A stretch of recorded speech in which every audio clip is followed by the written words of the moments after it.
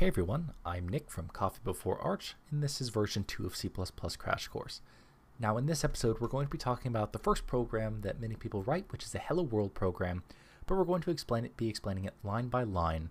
That way we know exactly what's going on, and we've got a good foundation for later examples. So let's go ahead and open this up. So we'll open up helloworld.cpp, and the first thing we notice is the first couple lines have these / before them. So this is what's known as a comment. Comments are things that just get completely ignored by the compiler. What they're there for is documentation and maybe explaining what the code is doing. So when we go back into the code, it may have been weeks, months, maybe even years in some cases, and we want to, not have to read the entire thing and spend a whole lot of time on that.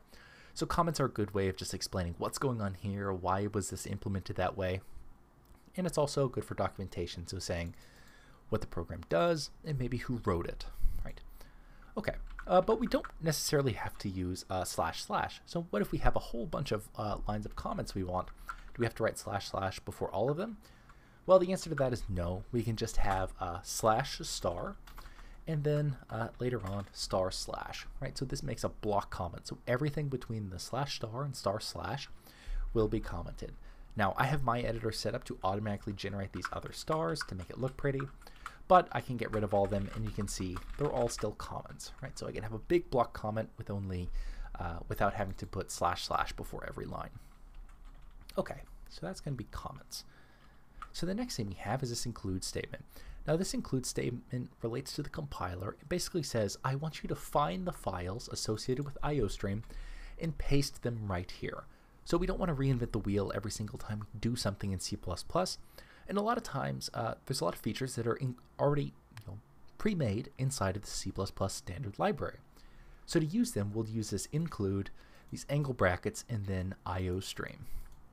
Now, in this case, right, or in other cases, we may write our own implementations of things. So we'll need to include other files that we've written that aren't inside of the standard library. So in those cases, you may see this include and then parentheses, maybe hello.h. Now, if I have the file hello.h in this directory, it will just paste the contents of that file right here. And we'll go more into compilation and how this works in the preprocessor in the next video. Okay, so the next thing we have has to do with namespaces. Now, there's this namespace standard, right, this namespace std. And you may see code that has this using namespace std. So this is typically bad practice, and we'll explain why. So everything from the standard library is in this same namespace, this namespace standard. And a namespace just says, what does a particular identifier like cout or endline, this endl, what does it mean inside of this namespace? So we can basically scope the meaning of certain names to certain namespaces. So if I want to use something from the standard namespace, I have to put this std : which is a scope resolution operator. So it says I want to use cout from the standard namespace. And so when we do this using std : cout, it basically says, okay, every time I use cout in this code, I'm going to assume it's from this standard namespace. So down here, we don't have to prepend the cout with, std : cout, right? It's automatically done for us, or it's assumed, right? So when we do this using namespace standard, we say just include everything from the standard namespace. So that's why it's typically bad practice. We don't want to include things that we're not using, right? So we typically shy away from that. In code as simple as this, we don't even need to necessarily have either of these using statements. We could simply get rid of them, and then down here in the two times we use this, one's for cout and the other one for inline, we could just replace both of these with std : inline, and we'd have the same functionality. So there may be cases where we want to use our own namespaces or create our own namespaces. So maybe we have a fancy implementation for cout, so we make our own namespace for that. So we could have, say, namespace. We can name this whatever we want. So we can say namespace foo, and inside of namespace foo, we could have something like int cout is equal to 5, right? And then we could have another namespace. So namespace bar and then we could have int cout is equal to 10. Now in both these cases, right, it's okay to have multiple of the same name, and the reason why is because they're in separate namespaces.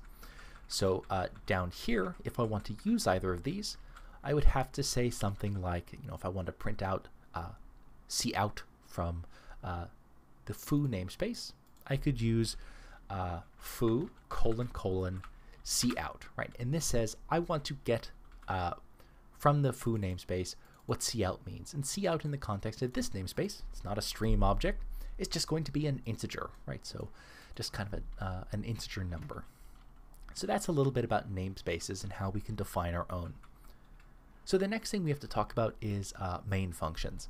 So every C++ program will have a main function, and the reason why is because that's where the program is going to begin. So here we've got this int main, and inside of these parentheses are just going to be any arguments that we have to our main function. Now the main function is special, right, because that's where all C++ programs start, and so it has two signatures, right, and these are just ways that we can define a main function. The first is int main without any arguments. The other one is int argc, and then this character pointer argv array. Right. So we won't go into this one too much right now, but you can just know that this signature of the main function, or this style of main function, is when we want to pass in, say, command line arguments. So if we want to call an executable, right, in this case, if we want to run an executable like hello, and we want to pass in maybe test, or 10, or maybe a number, right? That's how we have to use that signature of the main function, right, in order to pass those things into our executable. Okay, so that's a little bit on main function. So that's just where our program begins. In this int outside of it just says, what does this function return? It returns an integer, and that's usually whether or not a main function completed successfully or not. So 0 generally means success, and we use something like -1 if we want to identify maybe some kind of error. Okay, so the next line, right, is where we actually print something out to the stream. So in this case, we print hello world out to the screen.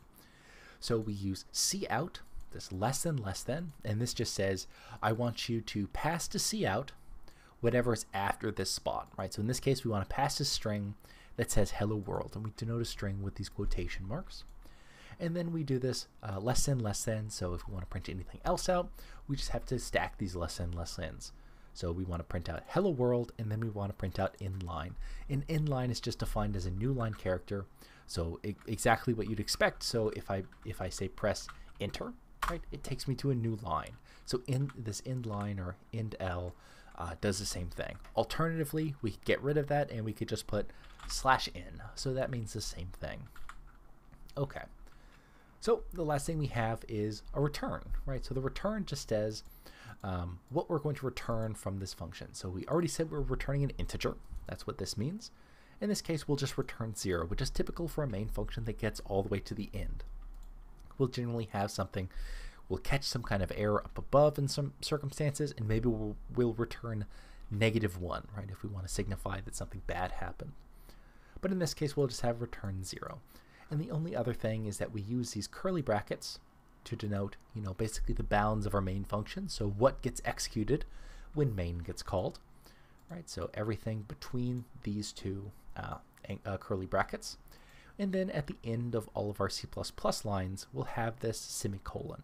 And that just basically, you can think of as a period. It ends the sentence. So that's going to do it as far as explaining the program. Let's go ahead and run the program.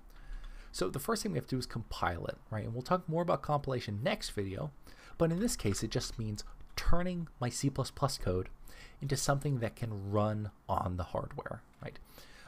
So to do this, we'll be using the G++ compiler. Alternatively, you might be using something like Clang++, or maybe a Microsoft compiler.